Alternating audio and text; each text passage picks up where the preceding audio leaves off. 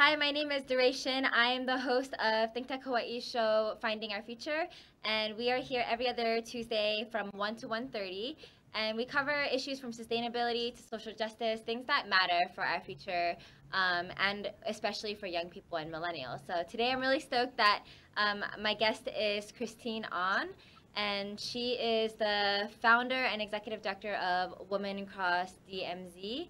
And Christine, thank you for being here. Oh, thank you, Doorae. I'm honored. So it would be great for people just to get an overview of exactly what you do on a regular daily basis. Well, I kind of do a little bit of this. I do a lot of talking on conference calls with people from around the world, especially Washington, D.C. and New York. I write a bunch of articles, and primarily our goal is we want to see an end to the Korean War. And people often say, the Korean War, that was like 70 years ago.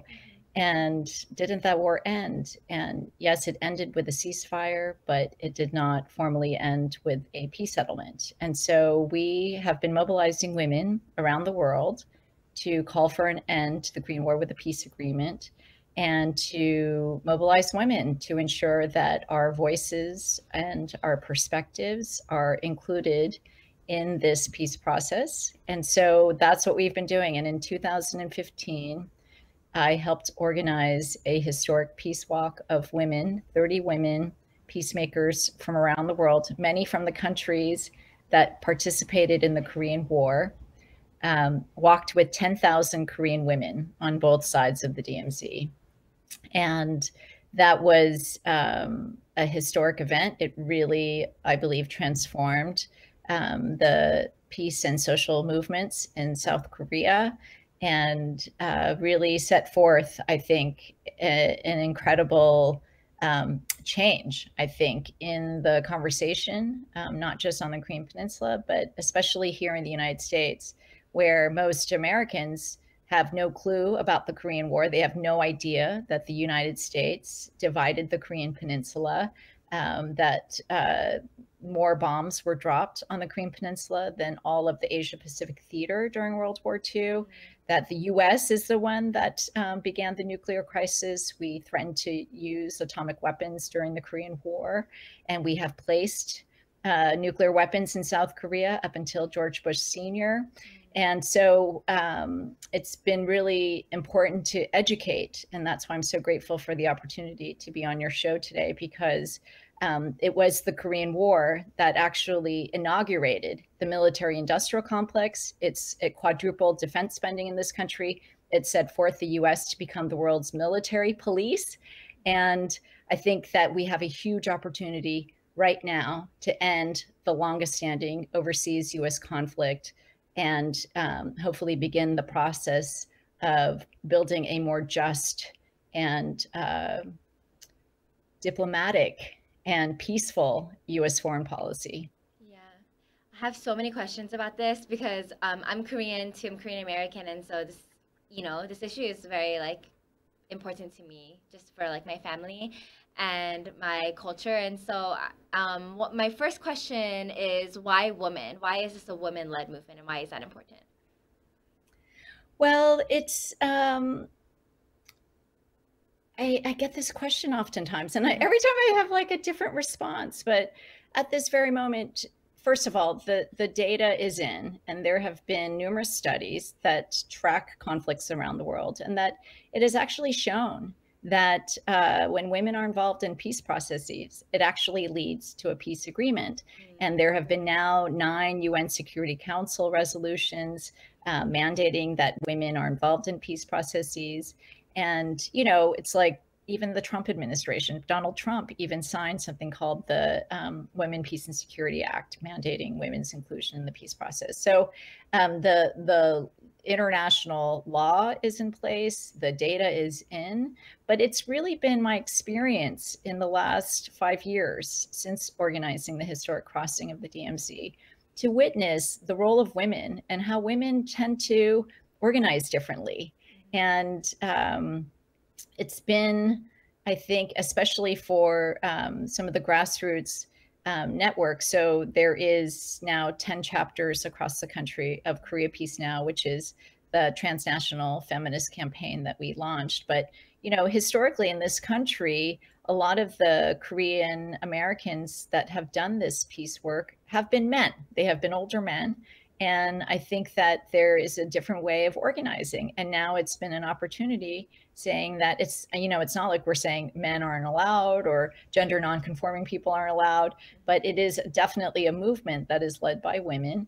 And it's not just about our gender, but it's about the kind of values, the feminist values that we bring to this peace building work that is inclusive, that is non-hierarchical, that is really challenging militarism, that is intersectional. And so that's, for me, the amazing thing, because, you know, when I set out to do this, I really used a lot of the language around the UN Security Council resolution. The most significant one is 1325. It was passed in 2000. Hillary Clinton was a real champion of it. And it really, you know, called for women's inclusion in peace processes. But it's been so fascinating to actually be experiencing it and to actually see how women through, we don't obviously have a seat at the table, but it doesn't mean that we don't influence the discourse. And it doesn't mean that we don't change the political space for there to be a shift in the conversation. So because of our organizing, because of our persistence, because of our networking, and I mean, outright, I don't know, it's just like, you're not going to get rid of us. And so we're just going to keep knocking on the door. We're going to keep demanding a seat at the table. And we're going to be putting forth really a critical version, a critical history, a critical analysis that I think is trying to get to the root cause of this problem and to build power horizontally and to build movements and to really democratize US foreign policy.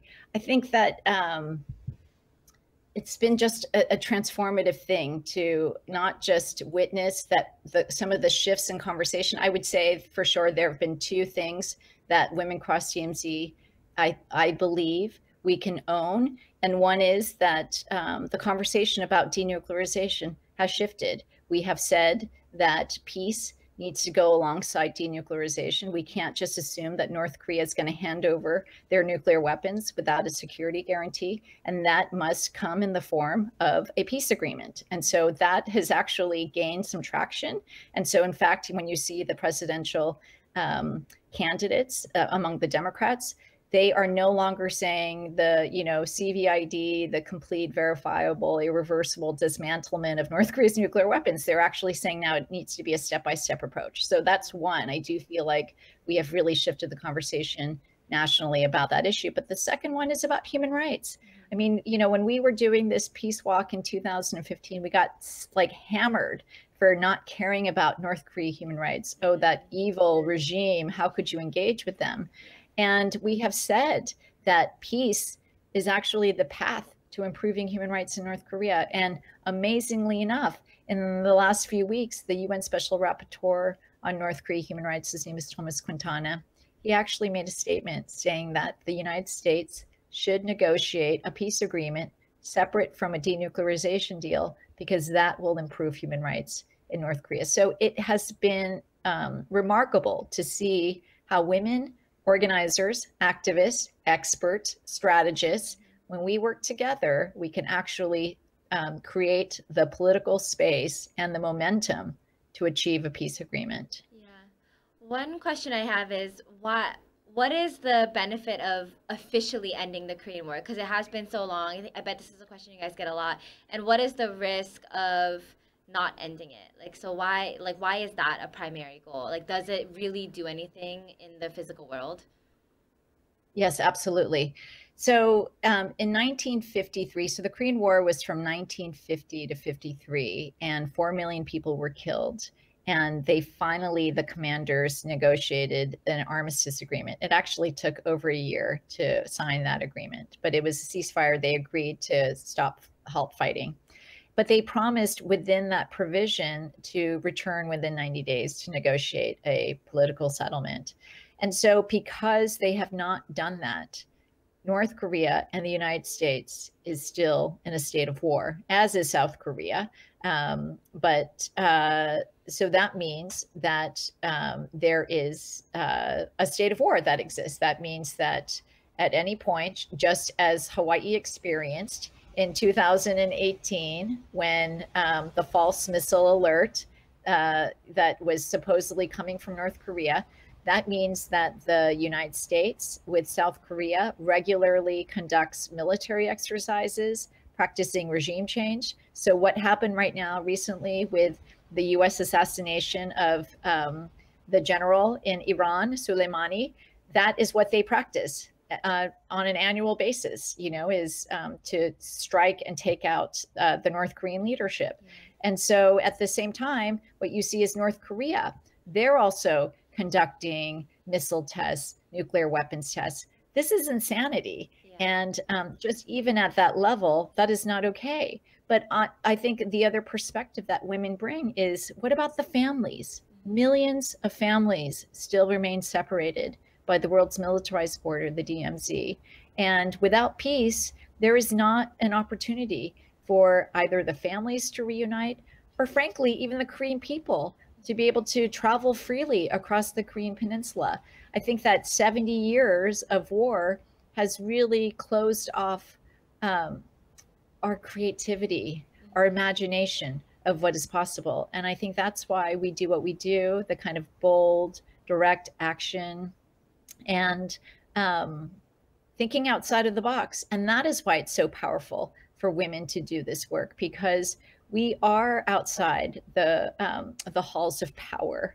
And I think because we don't use brute force, we don't depend on our masculinity to push things forward, that we use our ingenuity and our relationships and trust building to achieve things that that we will have a much more sustainable and holistic peace.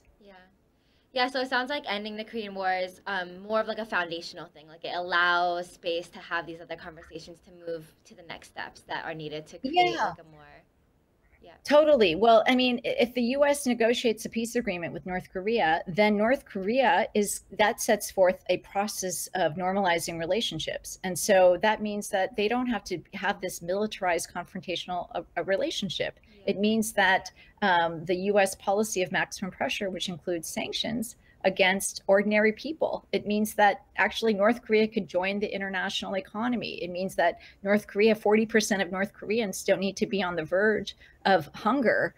It means that, the democratization of the Korean Peninsula, which also includes not just North Korea, but South Korea. I mean, it's like people often, slam North Korea for the human rights violations. But look at our country. I mean, you might be too young, Doorae, but after 9/11, we passed something in this country called the Patriot Act, and we allow system-wide surveillance of everybody in this country, and the targeting of political opposition in this country. It's like, we think we live in such a free democracy, but it's like, and so when we allow the governments to say that there is the threat of war, the threat of our security, that enables governments to use repression to justify freedom of speech, freedom of assembly. And so I really work hard to educate Americans that,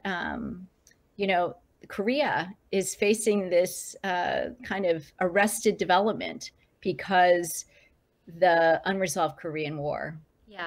Yeah, I have this debate with my partner and many people who are proud Americans, and they want to just defend what America is doing and criticize other countries and be like, North Korea is, they're doing all these sketchy things. Like, it's very vague. It's like they don't understand what's happening I'm not defending any country, but I think to your point, like, look at what's happening here, supposedly the best country on earth in some measures or to some subjective perspectives.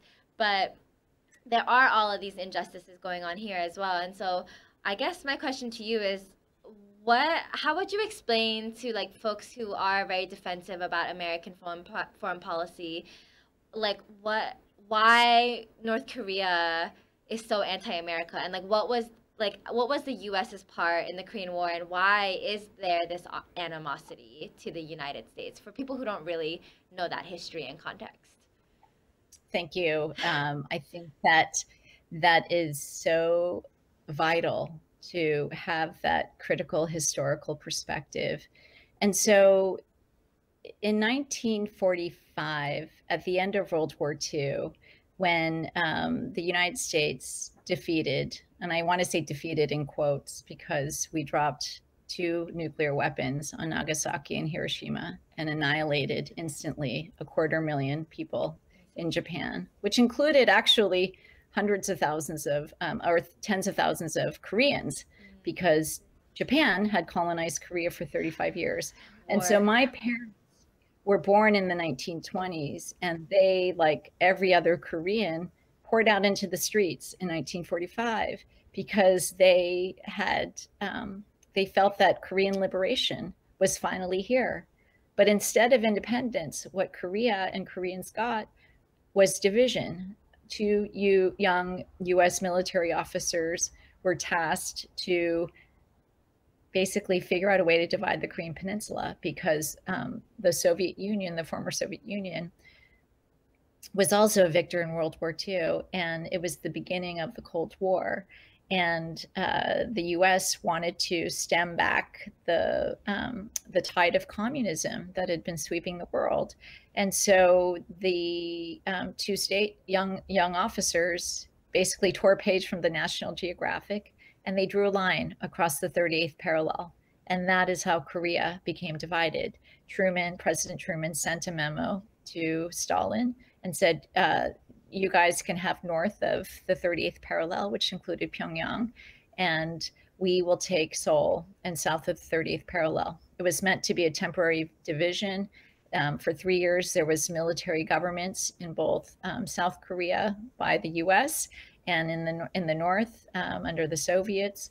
And then became the creation of 2 separate states, the Republic of Korea in south and the Democratic People's Republic of Korea in the north. And then that began a struggle between the 2 states to unify the country under, their various systems. And so actually the first, allegedly the first skirmish that led across the 38th parallel was on June 25th, 1950. So we're approaching that. This is the 70th anniversary of the start of that war. And so that's what historically is considered the beginning of the Korean War. And so it was 3 years of brutal fighting. As I noted, 4 million people were killed, mostly Koreans, mostly Korean civilians, women, children, elderly. And in the north, I mean, we don't hear this, but if you actually look at archives, especially of military generals and commanders that testified in the Congress, they say there are no more targets. We've decimated that country.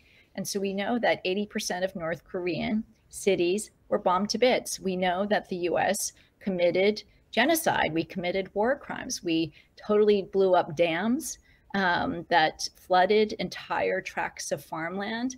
And so 1 in 4, members of a family were killed in that war. And so if you go to North Korea, you actually talk to the North Korean people. Not only do they have that as part of their education, they remember the Korean War. It is like not just in their education and the curriculum and passed down from generation to generation, but it is all over the billboards. I mean, if anybody has been to Cuba, it's, there are no commercial ads, but there are political billboards all over the country reminding the people about why they have to struggle, why they have to suffer because of US imperialism.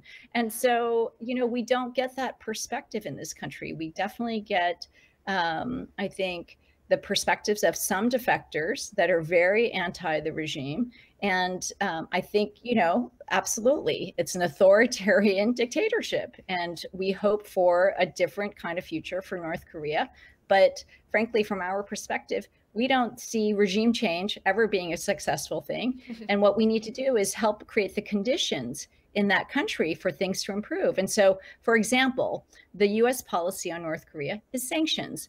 And so it's been under place for a long time, but the shift from the Obama administration to the Trump administration has shifted from what was called smart sanctions that just targeted the arms industry or targeted the regime or luxury goods, is now like wholesale impacting the North Korean civilian economy. So I often talk about women and women's empowerment. And I think that's a very popular, normalized thing. It's like, oh, when we know that when women have access to resources, everybody benefits, right? But at the same time, now UN Security Council sanctions led by the US block certain industries. So for example, textiles, that was a growing industry for North Korea. 400,000 jobs have basically been lost by these sanctions. And so 400,000 garment workers are without a job. And so 80% of those garment workers are women. They can't export textiles. They can't export fisheries. They have a cap on how much oil that they can import into the country or export of coal. I mean, yes, I mean, from an environmental perspective, absolutely, we want to support it. But when they are just barely eking out a living and to survive, I think that we have to take a global perspective and to look at where do we as Americans have culpability and responsibility in this. What was America doing? What was the United States doing? Dividing the Korean Peninsula, waging this war that was the Cold War that then, you know, really set forth the beginning of endless American wars. And I think that is where we get some interest, I think, from especially people that don't have a clue about Korea, is that, you know, this is a historic opportunity. The two Koreas do want an end to this war. They have signed in the last 2 years, Kim Jong-un and Moon Jae-in, the leaders of North and South Korea, have signed 2 historic declarations saying that they're going to transform the Korean Peninsula into a land of peace. And frankly, right now, the key obstacle in that process is the United States.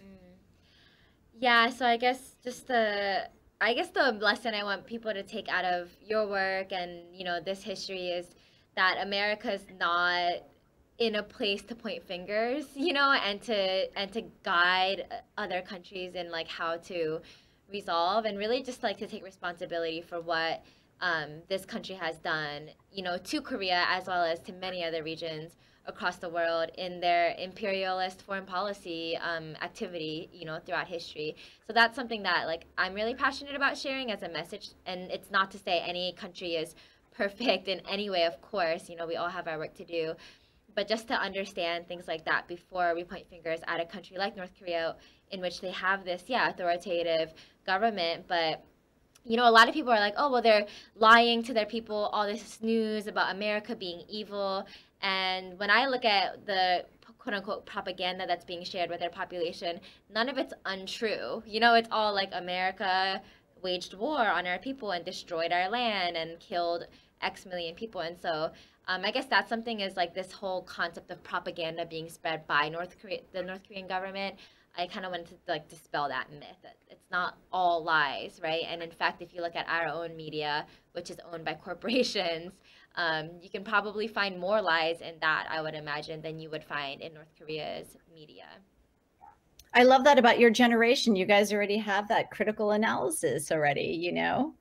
And, you know, you mentioned the Samantha Bee show, or I don't know if you did online, but it was so fun to be on that show. And, you know, like you do like hours of recording before they do just like that short clip. But they asked me this question about like, well, you know, isn't Kim just so awful to like, they're so shitty to their people? So it's like, what do you say to that? And my response was, well, I mean, if you have the world's largest prison population, where 1 in 4 children go to bed hungry, where we don't even, you know, have the basics of survival like homes and healthcare, and where we spend more, right, in waging war than we do in caring for the well-being of its people. And we do mass surveillance of the entire population. You know, it's like, I think we have to ask the very same of our own government. And I think that they were totally tripped up by that. And they were, you know, just expecting that I was talking about North Korea, when in fact, the United States, we have a lot of work to do. And I think the connection to Korea is that actually by ending this conflict on the Korean Peninsula, which is ripe to be picked and to come to a closure after 70 years of war, that we can do so much to advance our security here at home. Yeah, and really, it's like all these, North, South Korea, and the United States, like we're all exhausted, wasting all these resources and energy and money and media time, all this stuff in a conflict that doesn't need to continue in this way. So I think in a lot of ways, your work is advocating for the best of all of these countries, and hopefully, yeah, reunification is a reality for the future. So we have 2 minutes left. I just want you to share kind of like, closing messages, like what you really hope to get out of your work, maybe some future visioning for what you're really trying to do here in the world. Well, one concrete thing I think for the listeners in Hawaii is we have introduced a resolution in the U.S. Congress called HRES 152, calling for an end to the Korean War with a peace agreement. And we actually have 41 co-sponsors. And Tulsi Gabbard is one of the co-sponsors of it. But Ed Case, who is the congressman, who's kind of a Cold War dinosaur, has not yet signed on to it. And I think it would be really helpful if all the listeners on this call just, picked up the phone. You can go to koreapeacenow.org. There's some fact sheets about how you could make the case. But just say, it would be great for Congressman Case to support this House resolution. We don't want to experience a false missile alert ever again. And the way we could do that is to get to peace with North Korea. And so that would be one concrete thing to do. And I think it would be great for anybody, especially Korean Americans, who want to be involved in this movement. But it's more than just about Korean Americans and the Korean diaspora that are behind this. It's a very diverse, intersectional movement. And so we would welcome interns or other people that want to get involved. So you can go to the website, womencrossdmz.org, and get connected. Yeah, awesome. Well, Women Across DMZ, Korea Peace Now. Christine, thank you so much for being here. I want to talk to you more about this offline. And thank you for joining me on ThinkTech Hawaii. Thank you, Doorae. Bye-bye. Bye.